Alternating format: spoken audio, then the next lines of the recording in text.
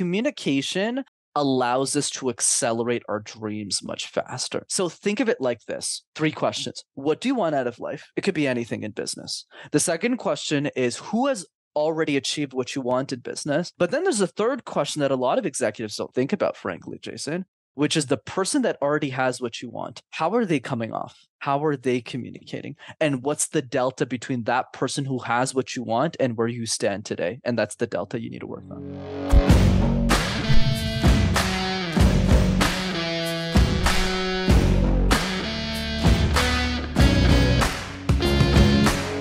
Welcome to the Spear and Clover podcast, the show where military mindset meets the spirit of the puppy. I'm your host, Jason Skisik, the entrepreneurial evangelist, and each week I bring you the stories of visionaries who see the world as it could be and can't help but to take action. If you're enjoying these episodes, please take a moment to like, subscribe, and review. This is the best way to stay in the loop when we drop new content. Don't forget, the conversation continues in our brand new Spear and Clover community group. Check us out on Discord or follow the link in our bio to join this free group for entrepreneurs or wantrepreneurs. Hey, entrepreneurs, does any of this sound familiar? Have you hired only A players? Purchased the latest fire plays from so-called gurus? Consistently almost become an elite organization, only to have it result in talented employees regressing to mediocrity, tactical plays spiking performance and then fading away quickly, managers losing discipline and hunger, and then either leaving or just coasting? Do you really think the difference between you and the industry-leading team is a hire or a slick new marketing play? That's the same tired crap that my Chicago Bears have shoved down my throat for over 30 years. Meanwhile, the Green Bay Packers have had 2 coaches in 50 years, they've had 2 quarterbacks in 20 years, and they're a contender every single year. Many leaders buy the best playbooks, they draft the best talent, and they hire the best coaches, and year after year they return without trophies. Who could blame them? Most business coaches, consultants, and so-called gurus only sell tactical playbooks designed to provide a brief spike followed by a return to business as usual. The truth is, winning is simple. You need a clear North Star supported by managers and role players that have absolutely zero uncertainty about how they can help the team win today. Our simple program helps you become a dynasty organization from top to bottom. Dynasty Defined not only helps you structure a team that's capable of consistently winning championships, but once you do, they'll be writing their own playbooks, recruiting the best talent, and calling their own plays from the field. The choice is yours. Continue to hope that the next hire or fire marketing play will finally solve all your problems, or commit to winning permanently, roll up your sleeves, and let's get started defining your dynasty. Guys, I am beyond pumped to announce that we are now accepting applications for Dynasty Defined. Cohorts are limited to 8 entrepreneurs and they fill up quickly, so head over to spearandclover.com now and claim your spot. I can't wait to see you on the inside. As long as I can remember, I've loved watching athletes. This is not uncommon. As I've gotten older, though, my admiration has shifted from the sport itself to the type of person who devotes themselves wholly to becoming a true professional both on and off the field. This has opened my eyes to a whole new scope of professional athlete. Our guest today is an all-star in the sport of speaking and communicating. Here's what I mean by that. In any given conversation, debate, pitch, or public speech, there's a game happening. The folks who are able to consistently win this game are the ones who share the most with the traditional athletes I spoke of earlier. They practice, they challenge themselves to step out of their comfort zone, and they seek to be on the field with other greats of their era. Brenden Kumarasamy does all of the above and more. He's the owner of MasterTalk, a company dedicated to helping others play the communication game at the highest level. His YouTube channel of the same name is the best place that I have ever seen to do so, absolutely free. And to top it all off, he's one of the most prolific podcast guests I've ever met or seen, and even offers an unbelievable free workshop every single month. During this conversation, Brenden and I become fast friends and have since stayed in contact multiple times. You will soon see why. Please welcome my friend, Brenden Kumarasamy. Brenden, how are you, man? Great, Jason. How are you, brother? Dude, I'm so excited for this. A lot of times I meet everybody that's been on the show. I've enjoyed. I've stayed in touch with most of the folks that come on the show. But man, the first time we talked, we really hit it off. I've thought of you a couple of times. I even think I've tried to send a couple folks your way because I'm really impressed by what it is that you do. And I can't wait for you to share that with our audience today. So for the record, what is it that you do, Brenden?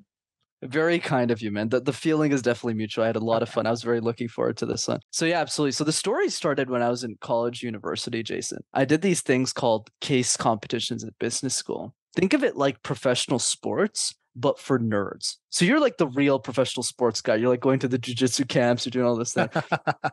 So you're like the typical normal person. Whereas me, I did like presentations competitively. That was my thing when I Cool. was in college. And that's how I learned how to speak. And then as I got older, I started coaching other people how to communicate ideas. Not because I was some expert, it's because all these students needed a coach to do really well at these competitions. So I wasn't charging them or anything. I was just coaching them out of love. And that's what led to MasterTalk. So I started a YouTube channel and I called it that because I felt that all the information that was in my mind wasn't really available for free on the internet. And that's how I started making videos, and it accidentally turned to a successful coaching business. So here we are today.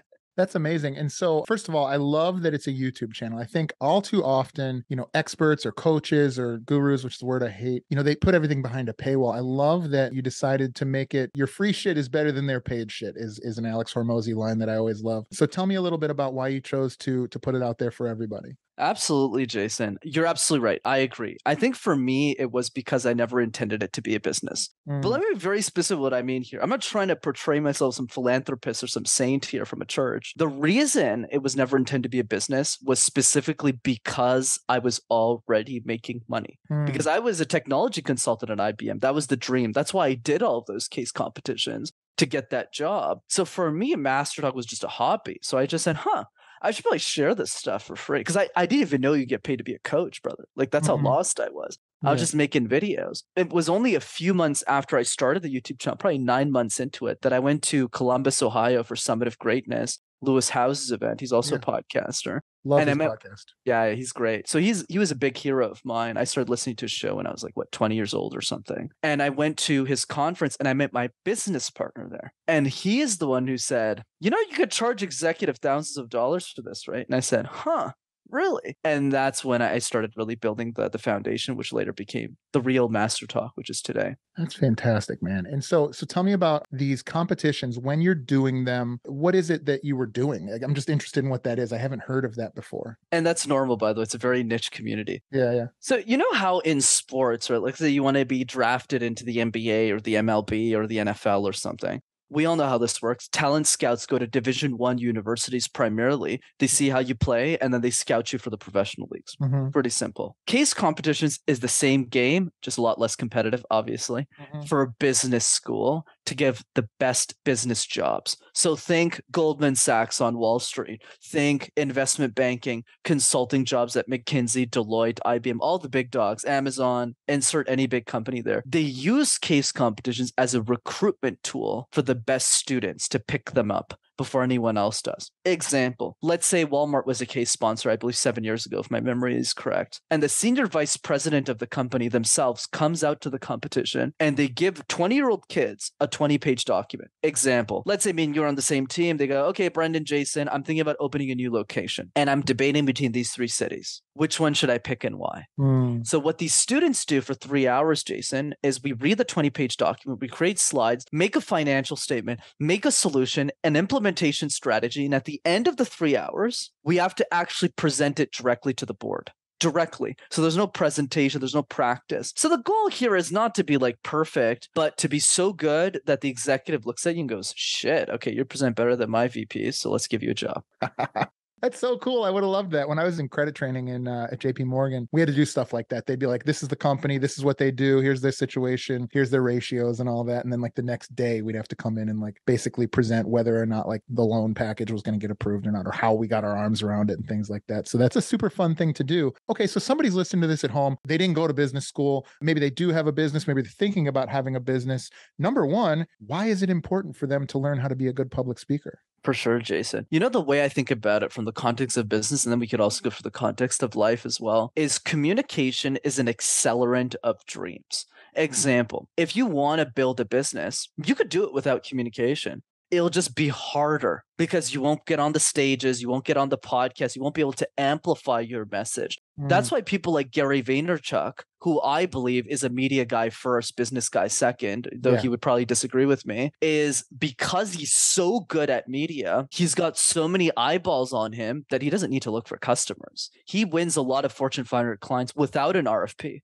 Yeah, he doesn't Grant even have Cardone, same way. Yeah, Grant's the same way. And a lot of people in real estate argue like Grant's fund isn't even the best fund in the market. But the point is, he's the most known guy in the industry. He can get funded whenever he wants. Yeah. Exactly. In the same way Ryan Serhant is from $1 Million Listing on the agent side. So the key is that communication allows us to accelerate our dreams much faster. So think of it like this. 3 questions. What do you want out of life? It could be anything in business. The second question is, who has already achieved what you want in business? But then there's a third question that a lot of executives don't think about, frankly, Jason, which is the person that already has what you want. How are they coming off? How are they communicating? And what's the delta between that person who has what you want and where you stand today? And that's the delta you need to work on. Wow, that's fascinating. And so from that, so that's why they would want to be, what are some things that somebody can do right now that would maybe help them to become a better public speaker? Absolutely. So 4 things. One is a mindset piece, and then it's my easy 3. So let's do the mindset piece, pause, and then jump into the tactics. Sure. So what's the most important thing? This question. How would your life change if you're an exceptional communicator? Why do I start with that question? The reason is simple, Jason. We dream about anything we want in our life. Our business goals, finance goals, health goals, relationship goals. Do we have communication goals? Most of us don't. And that's the problem, is if we're not dreaming about our communication skills in the same way, by the way, that we dream about the expensive yachts we want to buy, the cars we want to get, the success we want to have, we won't actually move towards it in a way that generates excitement. And that's what this question solves for, is the idea that communication right now is seen like a chore. Like doing the dishes. Oh, like I have to get better. And if you come into that skill with that energy, you will definitely lose. Agreed. And then the 3 easy? Yeah, the 3 easy. So the 3 easy is, let's start the concept first. I think communication is like juggling 18 balls at the same time, Jason. Okay. One of those balls is storytelling, body language, posture, eye contact. If you try and do all 18 at the same time, Jason, all those balls are going to fall to the floor. So my perspective has always been, what are the 3 easiest balls to juggle? That's my easy 3s. So let's start with number 1, which is the random word exercise. Pick a random word like pen, trophy case, master, talk, tissue box, and create random presentations out of thin air. Why does this matter? Helps you think on your feet. And if you could make sense out of nonsense, you could make sense out of anything. And that's why I encourage people to do this every day. That's really interesting. You got to tell us, though, because I'm sure not, and I'm not the only one wondering, is there a pen, a tissue box, and a trophy case in front of you right now? There are, absolutely. What's in the trophy case? So it's not a trophy case. It's a trophy that my friend's girlfriend made for me. She's super sweet because I helped them with their packages. So she sent me like a trophy of MasterTalk hitting 25,000 subscribers. Oh man, on that's YouTube. Amazing. Congratulations. I'm so glad I asked that follow-up. All right, tell me the other 2 easy. I love how perceptive you are. So the second one is question drills. We get asked questions all the time in our life, Jason. On a call like this, when we're talking to prospects, on a podcast, TV show, if we go on shows, school, work, you name it. But most of us are reactive to those questions. We're not proactive. Example, when I started guesting on shows, I sucked. So obviously I'm a lot sharper these days, but back then it was, I don't know what I'm doing. So somebody asked me the funniest question. He said, hey, Brenden, where does the fear of communication come from? I was like, London? San Diego? It's like, I don't know, man. So it wasn't working for me. I was reactive. So how did I fix that? And you can see the night and day difference. Now I'm like, okay, this question comes, I know how to answer it right away. Definitely. Yeah. It's all the question drill. Every day for 5 minutes, Jason. That's all I ask. Answer and reflect on one question you think the world will ask you. Whether it's from your prospect, oh, your thing's too expensive.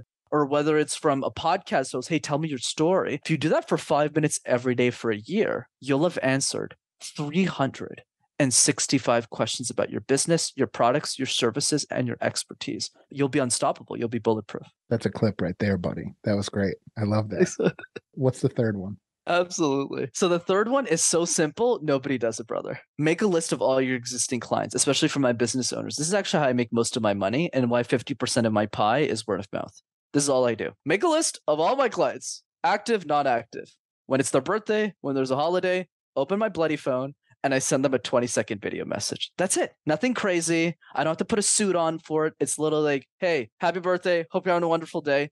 No pitch, nothing. And you know what happens? 10% of the time, always, let's say I'm sending like 100 videos per quarter at the very minimum. 10 of those videos, they message me back and go, oh, Brenden, that's so nice of you. I love your video messages. And by the way, I was just thinking about you. One of my vice president friends that I went to golf with last week, I totally forgot to make an introduction for you. Boom, intro made, I just made money. That's it. But nobody does it. Why? Because they're worried about how they look. They're worried about what people think. But here's the main message. People want to hear from you. The people who already bought into you. Why? Because you don't need to be famous to the world, Jason. You just need to be famous to your clients. And that's more than enough. I love that. I was listening to Jeff Gitomer. He's a bit older now, but he was a big writer. Actually, his wife, Jen Gitomer's on the show this week. She's out this week. And he was talking about a lot of people want to try to make their clients satisfied.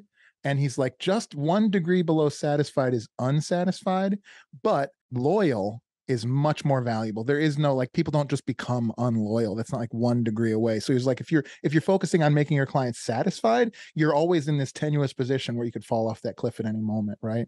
But if you just make them loyal, then something bad happens and they're like, hey man, what's the deal? And you go, I'll fix it and we'll work on it. And as long as you're working in earnest, I think it's okay.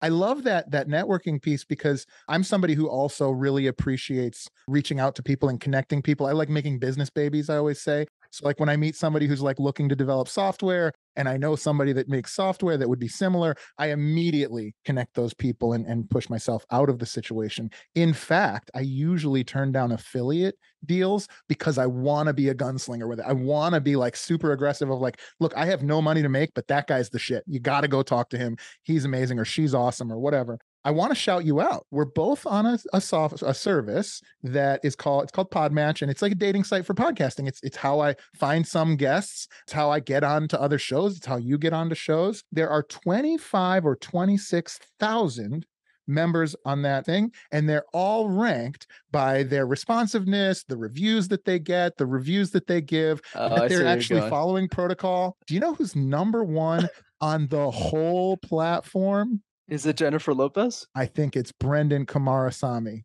I think it's you, dude. Tell me about that. Like, that speaks volumes to me. I'm number 30, by the way. I was 20, but I took a week off. So I'm coming for your ass. But how do you make that happen? And what is it about your behavior that led to that? Because you're a terrific podcast guest, but that's not going to make you number one. What is it about your behavior that ranked you like that? Wow, Jason, that is a question I've definitely never been asked. So thanks for that. All right. So here's what I would say. First, you're awesome. Really appreciate you. And the other piece is Kevin Durant's quote: hard work beats talent when talent fails to work hard. The reason I'm number one on Podmatch, and I will add, because you asked me the question, why I'll stay number one, is I'm willing to go on anybody's podcast. I've been on some of the biggest shows in the world, and I've been on shows with one listener. And you know what? I don't care. That's how we got him. Right? That's how we got him. For me, it's always about the human being. There's going to be a point in my life where I just can't do this anymore. Like just yesterday, I think I was on like 7 interviews in a day because that's how badly I want it.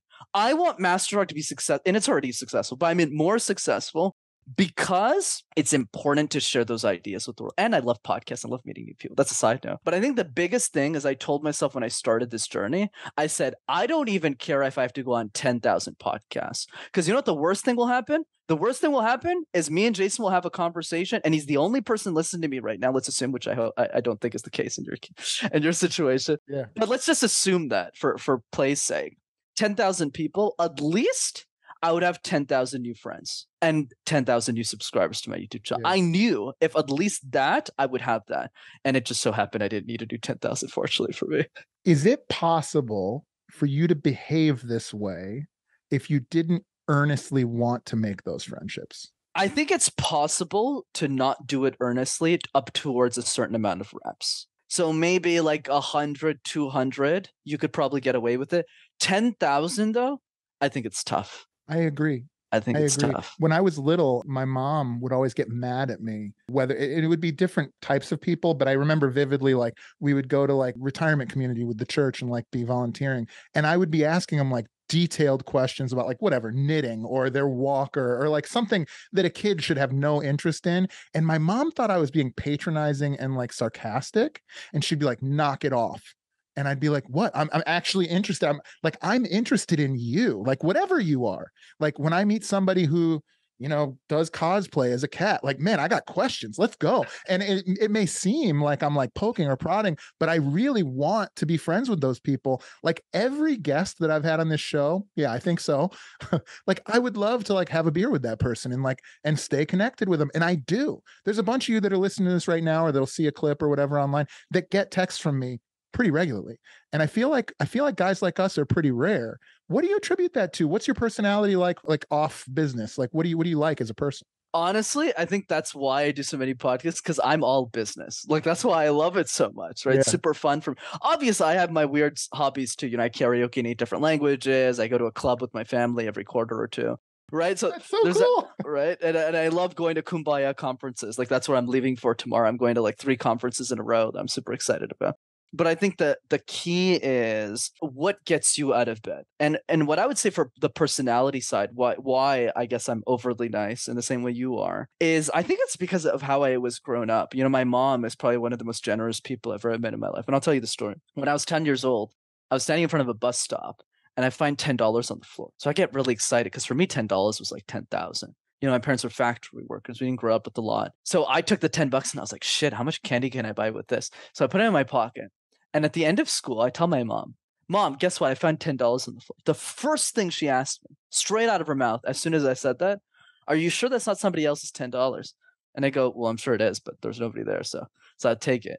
And then she told me a story that changed my life. She said, Brenden, when I immigrated to this country, she's a very short woman, so she always looks on the floor. I hated the snow and I'm walking and I found a $20 bill. And then she looked at me and said, super casually, and then I used that $20 bill to feed a family who couldn't eat that day. But she said it in a way that wasn't a lesson. It's like, hey, I did the dishes, and then I fed some family. So ever since she had told me that story, I always just behaved differently and said, like, what can I do to serve other people? I'm still a selfish guy, but it's a mix between how can I be selfish, but also be selfish in a way that adds value to people around me.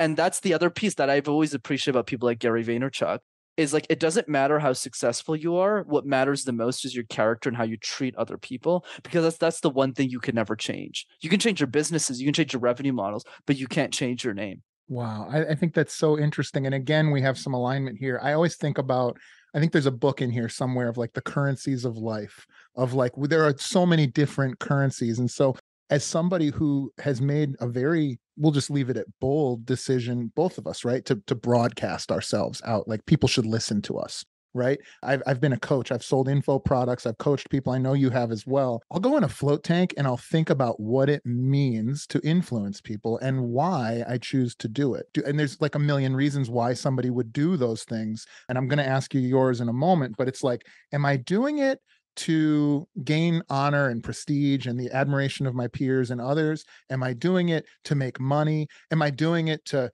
get over on people and, trick people? Am I doing it to just genuinely be earnestly altruistic and only provide help to others? Is that feeling the currency? Like, what is it that you put in your bank from leading with service? Absolutely, Jason. I would say it's a mix of all of them, minus maybe the tricking and the I threw some nasty ones in there. Yeah. Either one. So maybe minus that. But I would say everything else I think is equally applicable. So when I started MasterTalk, it was more just to help people. But it's a mix, right? Because I don't like giving off the impression that I'm some altruist either. I think it's a mix between, and I'll tell you the story. When I ended case competitions, when my university career was ending, it's kind of like when a professional athlete retires from the NBA. So one day, 10,000 people are screaming your name. The next day, nobody knows who you are and they don't care either. I was having a similar crisis, but not with 10,000 people. Okay, it was probably like 10 people or 100 people. But it was more just this idea. They had the resources of 10,000 people. Go ahead. Fair enough. Okay, fair enough. But the key is like I was leaving my university career. I'd gotten the dream job I wanted, and I felt an emptiness. And I said, okay, so I'm going to be at IBM. And I found out really quickly at the job that I was going to be really successful. Mm-hmm. Because at that point, it's like, because I'd done so many case competitions that there wasn't going to be this moment where I'm saying, yeah, IBM's going to keep challenging. By the way, it's a great company. They're my client. They're great. Like, it's not like a bad job or anything. It wasn't enough to satisfy my thirst for life that I had from case competition. So in many ways, MasterTalk began as an outlet, selfishly, to give myself meaning. Where if I shared this information with other people, it would help people, but also create significance in my own life, which is still the case to this day. But since then, the thesis has evolved, which is the following that I'll tell you. It's a story. And it's a TikTok that I watched a few months ago. Okay. So the TikTok is about Taylor Swift, Jason. So Taylor Swift's on the stage. She wins Woman of the Year, and it's 2014. It's like this award that Billboard gives out every year, the music company. So she looks at the stage and she goes, "Your future Woman of the Year is 11 years old right now. She's sitting in a choir. She's learning how to sing. She's afraid, and we need to take care of her." And then the TikTok flips, and it's 5 to 7 years later. And Billie Eilish becomes the youngest inductee in Billboard's history to win Woman of the Year. She's like 17 or something. Yeah. So she gets up on that stage. She's got her big bulky jacket, big glasses. She looks at the crowd and she says something along the lines of, "Yo, like, what's up, everyone? I don't know how I won. Like, I'm barely a woman, but shout out to Taylor Swift." And she's like rambling. And then the last 30 seconds completely changes and really showed me what MasterTalk is for and what it is about. The last 30 seconds of her speech sounded something like this. "Oh, yeah, and it was like 2014. I was watching Taylor Swift's speech, and I was 11 years old. And I was in choir, and I was learning how to sing. So thank you for taking care of me, Billboard." And then she walks off the stage. And the reason that always gives me goosebumps, Jason, is I thought about this, right? That gave me chills. Go I ahead. thought about the next Elon Musk, bro. Because when Elon was 13 years old, nobody gave a shit about him. Nobody. He was some kid in South Africa, being abused by his dad, dysfunctional family, was reading his Isaac Asimov science fiction books. And nobody sat him down for 45 minutes and say, "Hey, kid, you're going to be a superstar one day. Let's work on your filler words." He still became that successful guy that he became. But would his life would have been easier if he was a great communicator? Absolutely, undeniably. But the bigger question became, what about the next Elon Musk? Because we don't know who that person is right now, who's 13, 14, 15 years old. It might be a girl in Cambodia. Who knows? But what I do know for a fact is I'm the only person in the world who's thinking about that girl right now, who can't afford me, who will never see me, and creating resources for that person. So what's my mission now? My mission is, how do I empower every genius that's ever going to live for the rest of time to be an exceptional communicator? Because if I become that poster child, they'll all grow up being exceptional, and the human race as a whole will advance at lightning speed. Beautiful, man. Reminds me of Khan Academy for speaking. Are you familiar with Khan Academy? I'm sure you are, right? Yeah, like that got me through business school. Okay, cool. So first of all, that did give me chills. I love that. Let me back that up a little bit. I think that probably the number one thing that you can do to make money, to have financial success, is sales, right? Like being able to sell. Doesn't matter if you want to be a CEO, if you want to go fund a big startup, if you want to get on the board of a company, you're selling in one way or another. And ultimately that boils down to communication. And so I guess you answered the question as to why you have chosen to give that to other people, right? And I don't know if there's really a question here. I think it's so interesting so I guess what I'm saying is you have the keys to a very powerful sports car. You're a very good communicator. You're clearly very, very intelligent. You clearly take the steps. That's why you're number one, right? On this podcasting site. You clearly take the steps to be disciplined and to do the things that you should do. And so untold financial resources could be available to you. And you've chosen to give back. And I know you are a for-profit company, obviously, and we'll talk a little more about that. I guess thank you. I don't think there's a question. Just thanks, man. Like, that's cool of you. I appreciate about a brother, man, but I think the key is like that's why I keep re-emphasizing, because I want to make sure people get the right angle from me, is that I'm not perfect in the sense of I'm not trying to be Mother Teresa. It's because my brain is wired that way. Other people, they get enjoyment out of life from doing different things.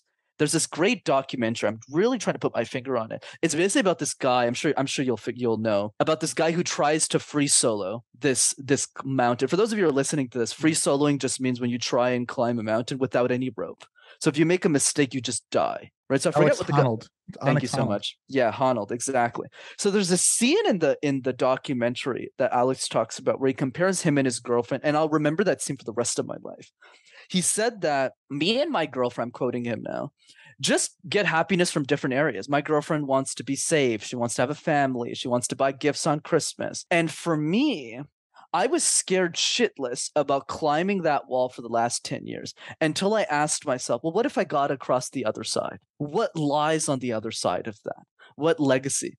And anyone who's average or normal, like in a good way, it's a compliment to them, not an insult, who listens to that thinks Alex is completely insane. Like, it's just like, what is this guy talking? What do you mean to the other side? What if you don't make it to the other side? You'll probably die. And it's that willingness where he gets happiness from just doing cool shit. Like Elon Musk, like Jeff Bezos, like Richard Branson, just people, Sarah Blakely, I would argue too, just people who just get excitement from just doing cool shit. It's the same thing with me.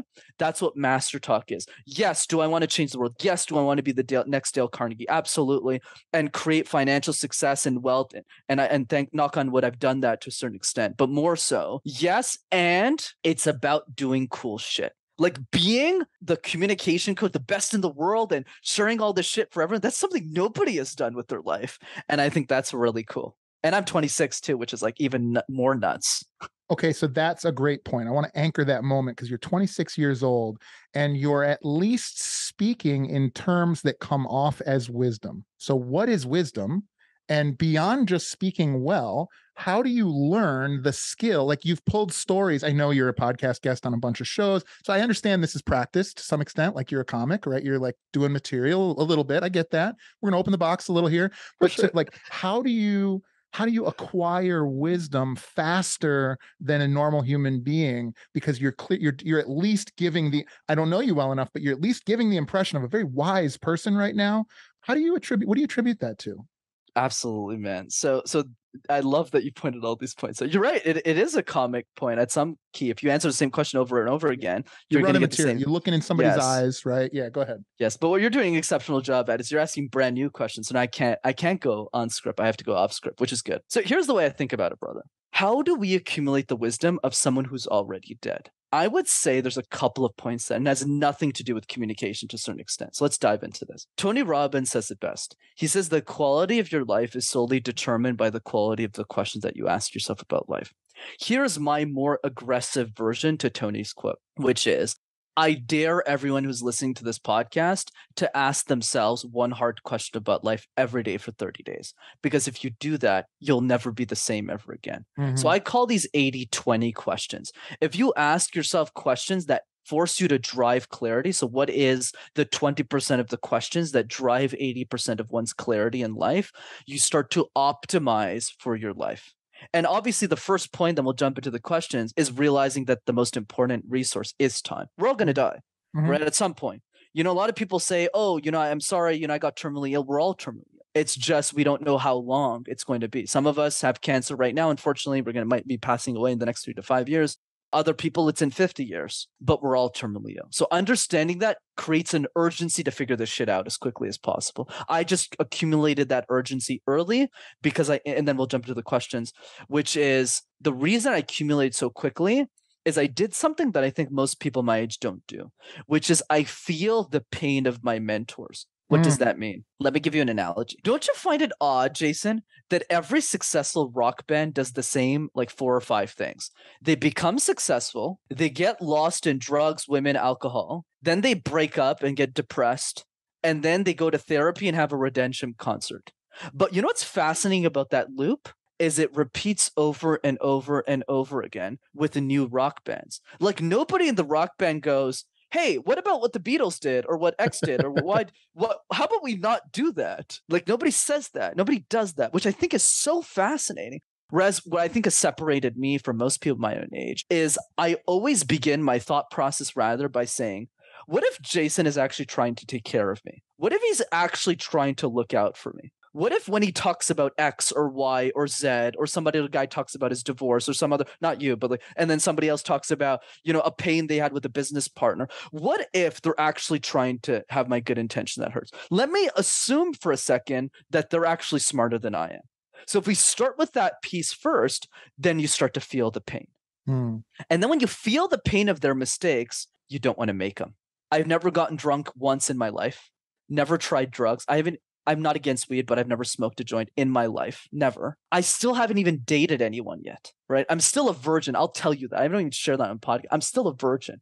And trust me, I have had multiple opportunities. But the reason I tell you all this stuff is to show you how cuckoo crazy I am about mitigating risk. all of the mistakes. Same thing in business. I got super lucky. My business partner's 20 years older than me. So every mistake that our mutual kind of friend, or in your case, friend, in my case, just I love listening to him, Alex Hormozy, he made a shit ton of mistakes in his 20s. So I look at his businesses. I didn't make any of those mistakes. Why? Because my business partner's wiser than me, and he helped me skip over all those things. Mm-hmm. So what's the lesson here? The lesson is assume your mentors are right and try and mitigate risks and look at their mistakes, not just their successes. You can avoid all of the pitfalls and get straight to the win. I call this skipping the line. Last piece. I know I've been monologuing. I'm kind of like, do you want to jump in, or do you want me to? No. This is good. Keep going. Okay. Just I feel like I'm in a therapy session with these. Hilarious.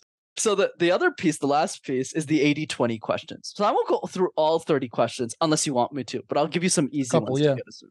Right. So one is, if I gave you all the money in the world, Jason, what would you do with your time?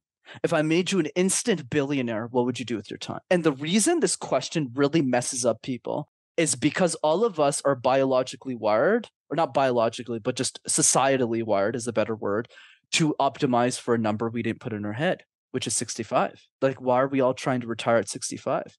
Kobe Bryant died at 42. Steve Jobs had all the billions of dollars in the world. He had all the best doctors. He died in his 50s. Nobody could save him. So we're not trying to, we shouldn't optimize for 65. So a lot of times when I ask this question, Jason, I'll give you three, but let's start with the first one. Whenever I give them that question, they always answer travel. And I go, cool, Sherlock, so what are you going to do? Travel for 3 years and then die? And they go, no. So it messes people up. Reflect on that question. That's one. Number two is, if you could only accomplish 3 things in your life, and only 3, what would you accomplish and why? This is what I call the focus question. So it forces you to focus on what actually matters. This is what Craig calls essentialism, like what actually matters here at the end of the day. And finally, number 3, well, there's a lot more questions. I've done this thousands of times over.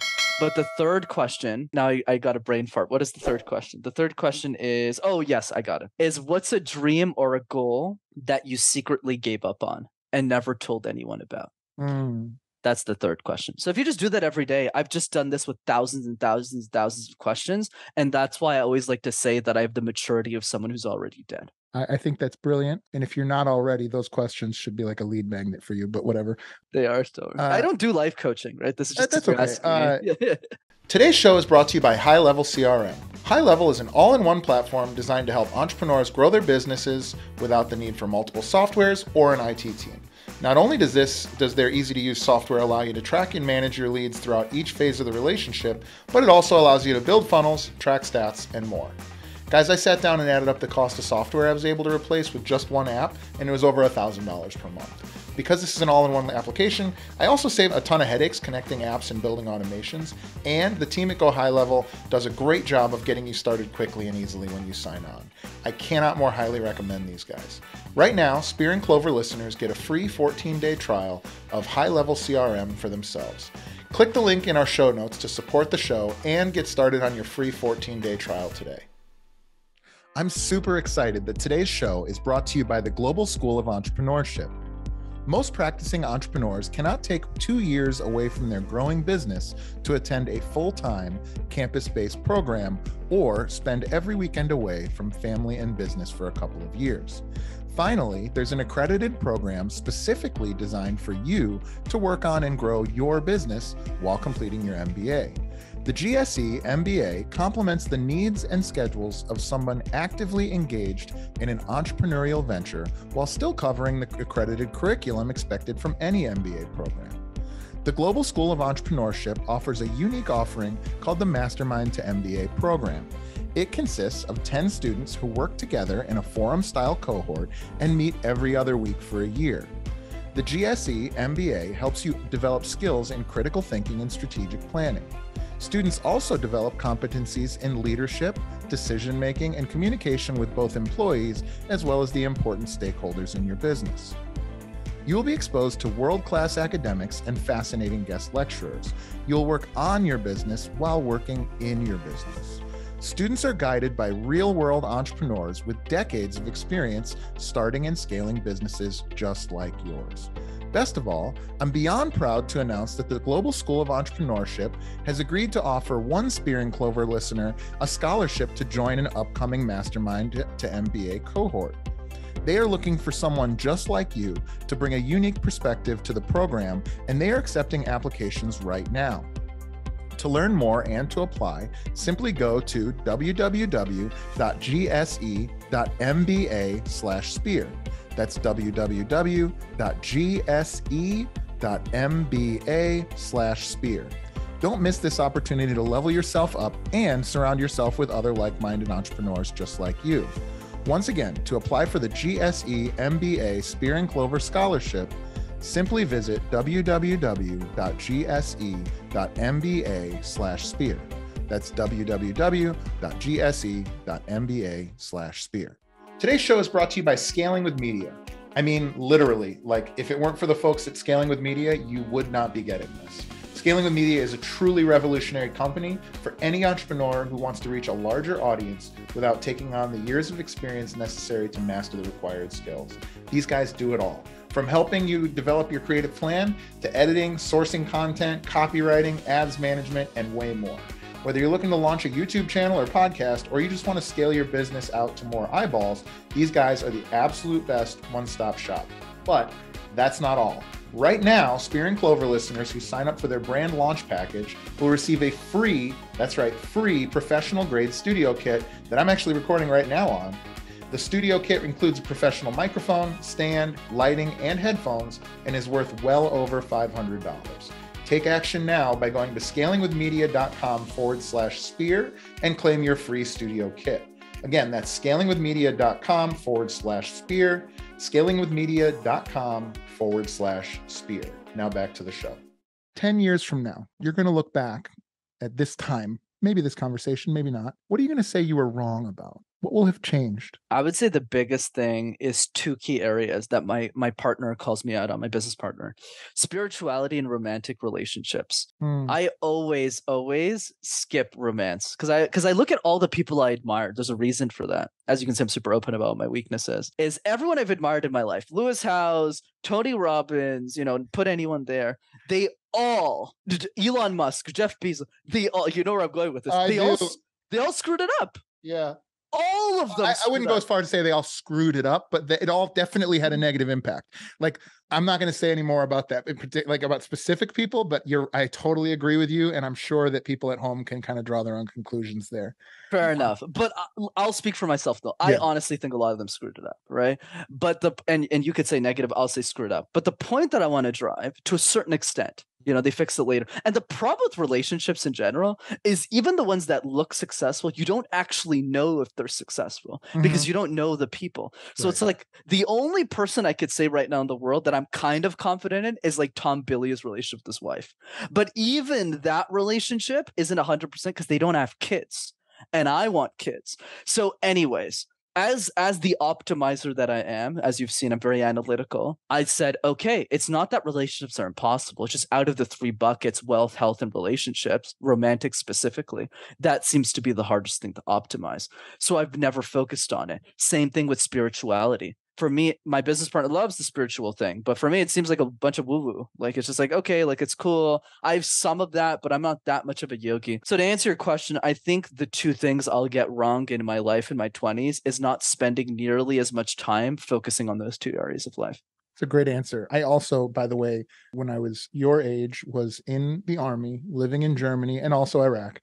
Zero romantic relationships. I worked on me, and I worked on learning how to connect primarily with other men, but like with people, connect with tribes. And there was not a plan. Like, I love that you're structured and there's a plan there, but I share that. Like, I was not out, chasing anything. I was just trying to like figure out who I was. I was reading a lot. I was talking to people. We would sit around in Iraq and ask these questions. You're asking those questions. I swear to you, people out there right now are listening to this that were there in those conversations, and we'd be sitting there and they were a little more fun. It was always like, what would you do if you won the lottery? What would you do if you never had to work again? What would your superhero power be?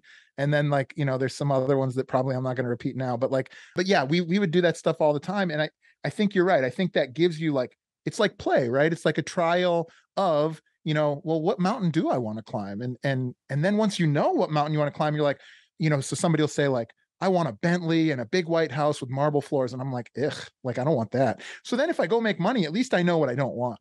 right? I think there's like levels to mastery. And one of them is like knowing what you don't want, identifying what sucks. And then like the next level is like, okay, this is what I do want. And then it's like, okay, this is the synthesis of like the different things that I like. And that's now my perspective and my point of view, right? Like a unique perspective, right? That's super interesting. I think it's clear too that you're so focused on your mission.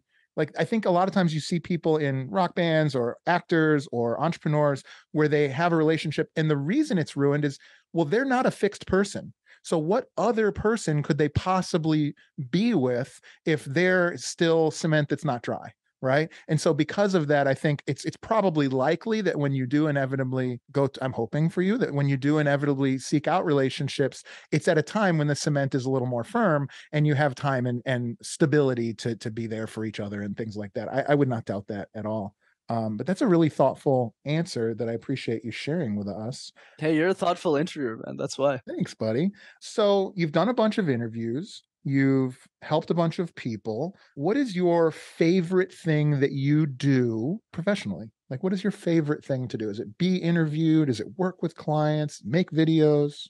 That's a great question. I love all of it, to be honest. But if I had to pick one, it would probably be interviews because it's just fun.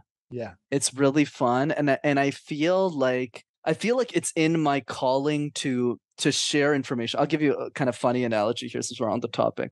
You know, every time I would listen to Lewis's podcast or Joe Rogan's podcast or anyone else's podcast, I would always ask myself, like, shit, like I could do a better job if I was a guest, right? Like that's always my thought, right? So that's why for me, being a podcast guy, regardless of the show, is just really, really fun for me because I really get to showcase the value that I really have that I built years, you know, just building that foundation on top. And it's great to show that value new and newer people and keep kind of leveling up in the game of business and in life. What about you? What's your favorite thing? It's the same. So I get energy. The reason I do a podcast is when I was coaching entrepreneurs, I was having so much fun and you can see their eyes light up. I do think it a lot like a stand-up comedy thing. Like if I see your eyes light up, that's a thing. I'm going to work on that. And if I say something I think is profound and you're like stone-faced, then we move on, right? We drop from the act. But one thing that I find interesting is I grew up listening to talk radio and then it was audiobooks. And then in like 2009, I started watching or listening to podcasts and I've never stopped. I sleep with headphones on. I've always loved being a part of these conversations. But one thing, just as you were talking, it reminded me of, and I've thought about this a little bit, but I think I'm going to think about it some more.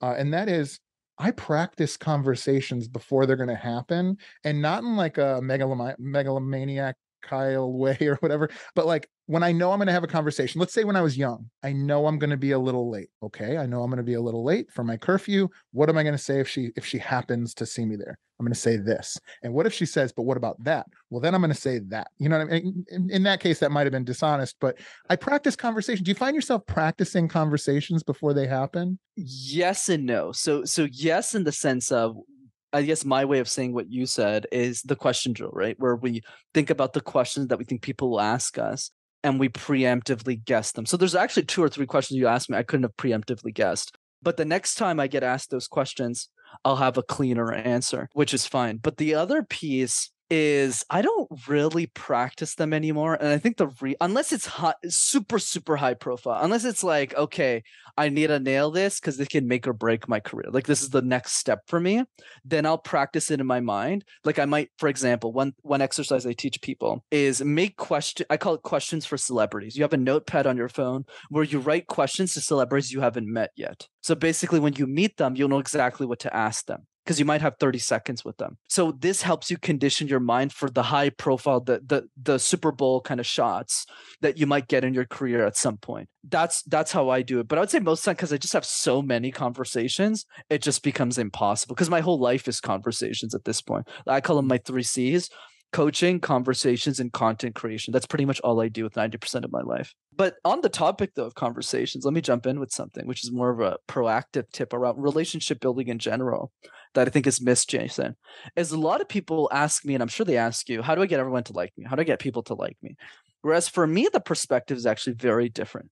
Let's play this out a little bit. Let's say we meet somebody new every few days, Jason. Okay, every 3 to 4 days. And let's say that goes for a year. We'll meet give or take 100 people, right? And let's say we live for 50 more years. So let's assume in this conversation, me and you are both 30 and we live 50 more years until 80. So not to make this a math exam, so I'll keep it simple. 50 years times 100 people equals 5,000. So why do I share that? Because there's 7.8 billion people in the world. And in those 7.8 billion, we only get to meet 5,000 of them. So the question we should always ask ourselves when building relationships is, who do we want those 5,000 people to be? And that really changes our mindset around who we talk to, who we engage with, where your mindset shifts from, how do I get this person to like me, to, am I even talking to the right person? Am I even in the right room? What am I actually doing here? What am I trying to achieve? And it changes the level of thoughtfulness in our conversations. That's why the way I've networked has changed and has become a lot more strategic, which is simply this. I call this my value list. So I rank my relationships. I don't include family members in this. They just get a free pass because they're family. It's blood. You can't really change family. So what you do is you make a list of the top 10 people and you rank them in a very specific order. And the ranking system is based on generosity. So it's not based on their title. It's not based on, oh, I got this big yacht, or I don't give a shit about that in the same way you don't, right? It's really who's high integrity. So you would be very high up on most people's value list. And that's a genuine compliment to you, just based on the way you show up for other people. Thanks, man. Right? Because the problem with relationships is most of us are pouring into people who aren't pouring back into us. And I think that's a big mistake. I think it's important to help other people. So a lot of people say go the extra mile for people. I think that's nonsense. I think it's go the extra meter for everybody, because most people aren't even doing that. Help them out a little bit, but run marathons for the people who really pour into you. That's the better nuanced conversation. So when you have a value list, what's great, especially with people like us, and I don't mean to put us on a pedestal or anything, we're just talking to a lot of people. It's really hard to manage all of these relationships. So every quarter, every month, every week, I'm not as good as I need to be, but I'll look at my value list and it'll tell me who my top 10 relationships are. And I'll re-rank that list. And now it's starting to become more like top 25, stuff like that. And those people I pour my life into. But there's a reason why, because they'll introduce me to the best people in their network without me even asking them, because they're the best people in my network and they're the most generous. And that's how I've been able to build my network strategically. So I probably have a Rolodex that someone who's 20 years older than me doesn't have, because I've just been strategic about the way that I've added value and poured into the right people, which brings me to the principle. Being generous, my friends, is not enough. The key is to be generous to generous people. Because if you do that, my God, your Rolodex is just going to expedite really fast. We're lucky, I think. And it's because I really want to help you. And you sound like you really want to help me. What would you do if you didn't feel that way? How would somebody put this into play in an authentic way? Is it fake it till you make it? How would you do this? If I'm sitting here saying, look, I'm an engineer, I just want to, I have this technology, I have this thing, I just want to get it out to the world. If I'm sitting on the couch, if me or you, and I'll just speak for me, if I'm sitting on the couch and Brenden comes into my mind, I pick up my phone and I text Brenden right now. And I go, hey man, it was great talking to you the other day. I want to introduce you to Mark England. He owns and lifted coaches. He spent 20 years working on language. And you guys, this is true. You guys do different things, but you're both super connectors and total badasses. You guys got to connect. I'm going to do that. But what about the person who doesn't have that feeling? It's kind of like when my mom would get mad at me for spilling milk that I didn't realize I spilled. Like, what do you do if you just don't have those instincts? How can you develop that? Excellent question, Jason. So it's kind of like going to the gym, right? We got to learn how to walk before we run. So it's the same thing with this. Let me give a couple of nuanced answers to this, because this is something that even the engineer, because I love that you brought up that example, right? The engineer who's like super introverted, like, but how do I add value to people? Let me give you the one thing that any human being can do. Let's start there. You can still make that list. It just won't be 17 people. It might be 3, and that's okay. It doesn't need to be 10. I know so many introverted engineers who have built great tech companies. Of course. There's off like 2 co-founders like Airbnb's founders, right? Like Brian Cheskin and Joe Gebbia. They were both roommates in design school. And then Joe's buddy is a guy named Nathan, who's like one of the best engineers in America. And he just like built their back end and they fucking blew that shit up. So, wow. And they successful. So you don't need a million people here. So the point that I want to drive is, let's start with tactic number 1. And you don't need to be a coach for this. You just need to have a listening ear. All you got to do is look at those 3 people, even if it's one person. Let's make this worst possible scenario. One person, sit them down for 45 minutes and just ask them what their top 3 goals are for the year, and don't give them any advice. What are your top 3 goals for the year? Why are they important to you? And then ask clarification questions. Nobody does that with each other. It's shocking. And that is the easy muscle. And then have them do that to you. If they're in your top 3, then you should be in their top 3 too. That's kind of an ideal place. Like I'm not putting Alex Hormozi in the top of my value list because he doesn't care who I am, for now anyways. Right? So that's the key. Or Bill Gates. Like pick the people that are in your circle. And that's one easy thing that anyone could do to add value. Okay, it doesn't require any PhD degrees. You just sit people down. What's your goal? Why is that important to you? And ask them clarifications, questions around their goals, and don't give them advice.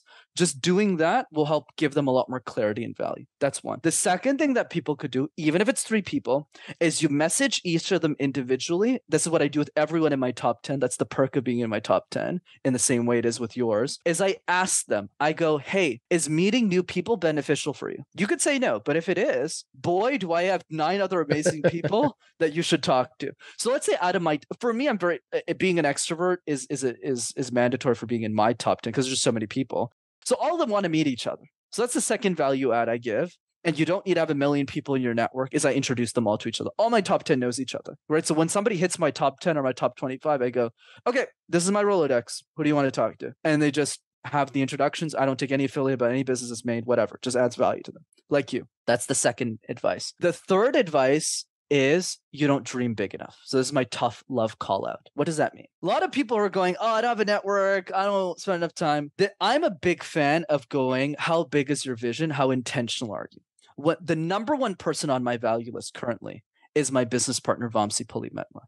But people need to understand how I met that guy. Okay. I went to Columbus, Ohio, the middle of butt fuck nowhere. Nobody. Okay. Nobody goes there unless you're going there for Lewis. 5 a.m. workout. Steve Weatherford, a punter in the NFL who won multiple Super Bowl rings. I don't even know NFL. I'm just mentioning that for the sake of the conversation. He had an exercise, a workout that he was giving at Summit called the Deck of Pain. It was painful. Yeah. Let's put it. Oh, you know it. Cards? So, yeah. You know, wow. Okay, so you know it. It's true. You did CrossFit. Of course you know it. Yeah, of course. So I didn't know that when I signed up for the Deck of Pain. But the question we got to ask ourselves is, out of the 1,500 people who go to Summit, let's say, who's going to sign up for the Deck of Pain?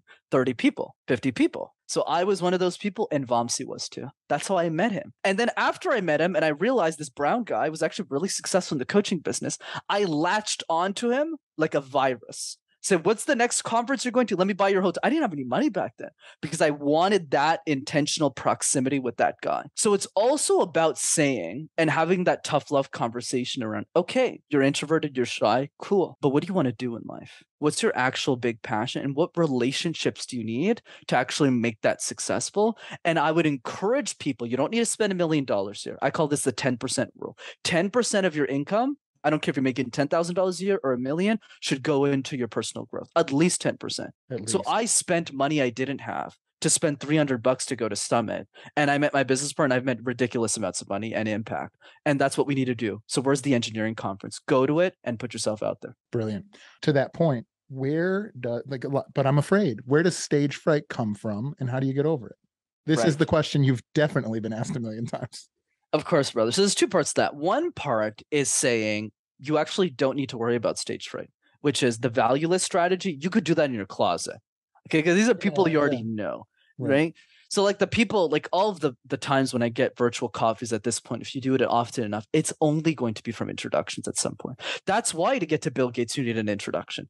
Because so many people want his time that he pretty much just relies on his inner circle to give him introductions. That's how it works as you go, as you know, but I'm telling the audience more, as you go up the food chain, so to speak. So that's one piece. Start with the value list. Don't worry about stage fright. Just meet friends of friends. You'll get along, I'm pretty sure. Mm-hmm. The other piece, though, is stage fright in general. Where does it come from? So I'll argue that stage fright has nothing to do with us, but the education system. Think about it. Where do we learn how to speak formally? School, elementary school, high school. But all of those presentations, Jason, have 3 main problems. Number 1, they're all mandatory. We don't wake up one morning and say, hey, Jason, you want to get breakfast and present all day? Nobody's saying that, right? So that's 1. Number 2 is all of those presentations are different. So it's never, what are you passionate about? What do you love? What do you want to talk about? Engineering, CrossFit, fitness. No, you got to talk about Shakespearean poetry. And then after you're done that, you got to talk about the history of Missouri. And you're like, I don't live in Missouri. I don't live there. I don't know why they're forced. right? So that's number 2. And I'm not even done yet. The worst thing is number 3. Every presentation, I know who invented this shit. Every presentation is tied to a punishment. 12-year-old kids, 13-year-old kids. By the way, Billy, if you don't do a great job in this history presentation, that will literally impact 0 area of your life. Not only will you not get a pat on the back, but you'll get a slap in the face and you'll lose 20% of your grades in the process. Wow, isn't that fun? So our whole life, 100% of everything that we've done in our life, Jason, unless you're like a theater kid, all your presentations are mandatory. All your presentations are different, and you have so many of them to go through. And they're all punishable, which leads to the following conclusion. We grow up believing that communication is a chore, so it becomes one.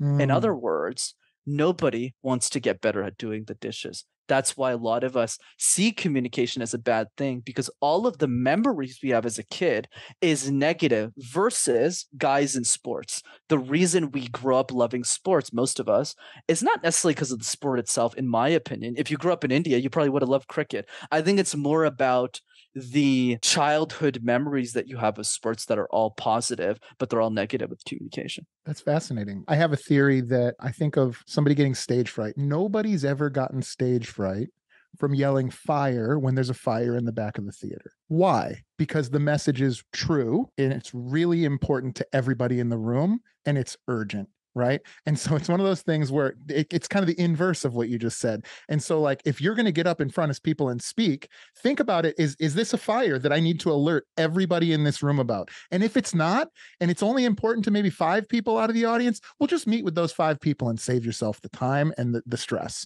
Right. But to me, I just think of like, is this message really important, really urgent? And is it for everybody that I'm talking to? And if I can answer that yes, I feel like I can stand up with my shirt off and beat my chest. But if it's not, then I don't want anything to do with it. I've told myself this lie up until pretty recently that like my message is for each of you, but it's not for all of you. And then I started having a podcast and I was like, well, maybe not. Like, you know, maybe that was just me not wanting to talk to people. But I love the way you put that. And I think the way I've looked at it is just kind of the inverse of that. Right. And I love that. And I know we talked about that last time. I'm still shocked. I'm still shocked that you don't speak professionally. It blows my freaking mind. But the other piece, and we got to push you to do that. But I think the other piece of that is the 4th point that I'll add, the frame of reference. Because theater kids, same age, same education system, they don't have really that many problems with communication. And a lot of them are introverts too. So why do they communicate well? Because their frame of reference is different around communication. Most kids growing up, they see communication as a chore. Oh my God, school presentation, got to talk fucking Egypt, and then got to talk about the history of Missouri. This sucks. Whereas the theater kid goes, I get to show an experience. My parents are coming. I get to create this play and share these ideas. So even if they're nervous, the frame is completely different. So what's the punchline? If we change your frame, we'll change your mindset around communication. That's why I love the question, how would your life change if you're an exceptional communicator? Because what that question attempts to do, and I'm sure I'll build on that as I progress and I mature over my career, but that's the beginning part of my thought leadership, is when you start thinking of that question, most of us, first of all, haven't thought of it. And the second piece is you start to reframe your mind around communication from seeing it as a chore to going, you know what? If I actually went and speak professionally instead of doing this podcast, which is great, maybe I can start a movement around Spear and Clover. Maybe I can speak in front of 10,000 people. Maybe my platform will be so big that Tim Ferriss will go, hey, Jason, I've seen what you've been doing, man. I loved your speech the other day, that event we were speaking at together. Can I be on your podcast? And then he'll ask you. And it's those possibilities that we start to dream about, and we think bigger and bigger and bigger enough until we get excited about actually pursuing it. Yeah, it's have to versus get to. That's like everything you just said, have to versus get to. You know, like they have to give this speech that they don't want to. They get to give this experience. I just think I think of that a lot when I've helped people in the past with stuff like sales and stuff. I could talk to you all day, and I hope to talk to you more off this because I think we should be friends. Yes, 100%. But Brenden, there's 2 questions that I ask every guest that comes on the show, and I'm going to ask you those questions now. Are you ready? Let's do it, man. All right. The first question is, if you had access to unlimited financial resources, how would you profitably grow your current businesses? Absolutely. I would say the biggest bottleneck in my business right now is lead gen.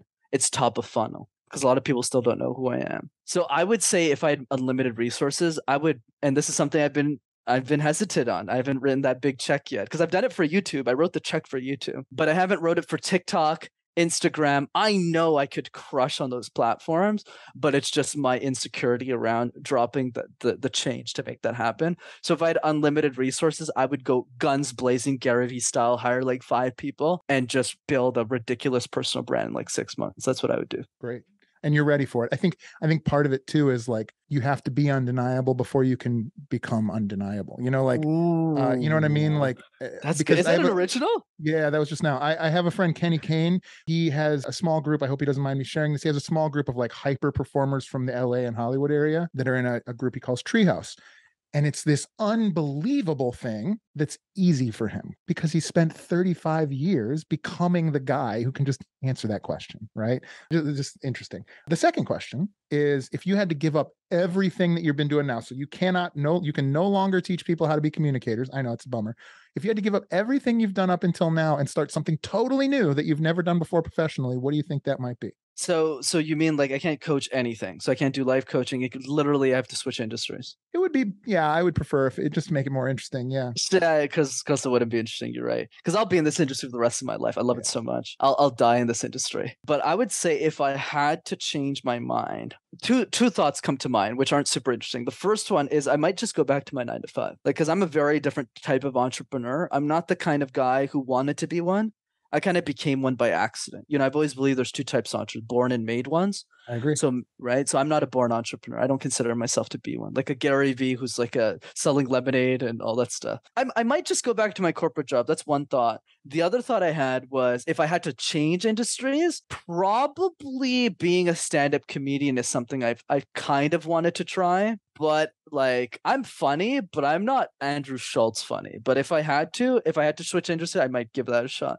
Yeah, but you know better because I think if you look behind the curtain, you'd realize like you're not funny as him in the moment. But what if you did it every night, 3 sets a night for 5 years, 10 years, something like that? By the way, shout out to Andrew Schultz. I'm a huge fan, but I think you definitely could kill it. I felt that way as well, and I just realized that I wouldn't like the lifestyle, and so I just look at okay, what do I respect about that profession, and how can we like incorporate it here? I've really been thinking about that a lot lately. I mean, I'll tell you a story of that because you mentioned it. But by the way, I love how we literally think of the same way. And this is a principle for everyone listening. There's some part about relationship building, guys, that we need to get over with, which is you could have everything in common and not like each other. And then there's other times you meet somebody and you're just like, I feel like I've known you. Like, I feel like I've talked to you before, right? And that's really the key is you can't make that shit up. So you just got to talk to a lot of people until you land on a Jason. And then when you meet on a Jason, you kind of just cling on to and go like, hey, we should be like best friends. Yeah. And that's really the game. The story I wanted to tell you, though, was when I was 12, before I made the decision to be an accountant, funny enough. I actually wanted to be a stand-up comedian. And Russell Peters is like my hero. And the reason I decided to not do that was an episode of MTV Cribs. So for those of you listening to this, MTV Cribs is like this old show of like people who kind of like before like the Kim Kardashians of the world, where a celebrity would walk you through their house. And Russell Peters was one of the episodes. So I watched it with excitement. The guy's like my hero. At least used to be. And there's one scene in the show that like traumatized me, where he got into his bedroom, he opened up his drawers, and all of it was porn tapes. All of it. And then he got divorced after a year of being married like twice or something. And I said, you know what? Maybe I don't want to be Russell Peters. And that's what dissuaded me from doing that. Yeah, and for those who don't know, Russell Peters is the most famous comedian in the world who Americans have never heard of. Correct. He's got an enormous fan base. He's hilarious. I think he's bigger now because he's been on Rogan. He's done some other stuff locally, and he's certainly a huge name. But like a lot of people, unless you're a big stand-up fan, don't know who he is. And meanwhile, I think he's done the biggest audiences in stand-up history. Like he's done like 500,000 person shows. Like it's insane.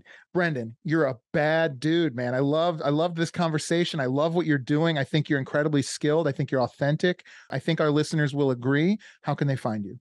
Likewise, brother. I just want to acknowledge you as well. This is one of the best conversations I've ever had. And I mean that genuinely. So take it as a compliment for me because obviously, I do a lot of them. So thanks, man, for your openness and just I love your beginner's mindset. Yeah. You're always willing to be a beginner. I think that's why you've been so successful and you'll continue to be. So I appreciate it, bro.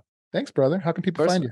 course, man. So 2 ways to keep in touch. 1, YouTube channel. Just go to MasterTalk in one word. You'll have access to hundreds of free videos on how to communicate ideas. Number 2, I do a free workshop over Zoom. It's a free workshop. It's live. It's not interactive. And it is interactive and it's about communication. So if you want to jump in on that, all you have to do is register at rockstarcommunicator.com. Awesome. Brenden, thank you so much. Thanks, bro. Thank you guys so much for watching or listening to the show. If you enjoyed the show, please don't forget to show us some love by liking, rating, and subscribing so we can keep making more and better content. If you'd like to support the show and get a great additional content like exclusive shows and even live group masterminds, please head over to patreon.com/spearandclover to become a member of the tribe. If you're interested in learning more about how we help entrepreneurs, visit spearandclover.com or message us on any of our platforms. Thanks again, and we'll see you soon.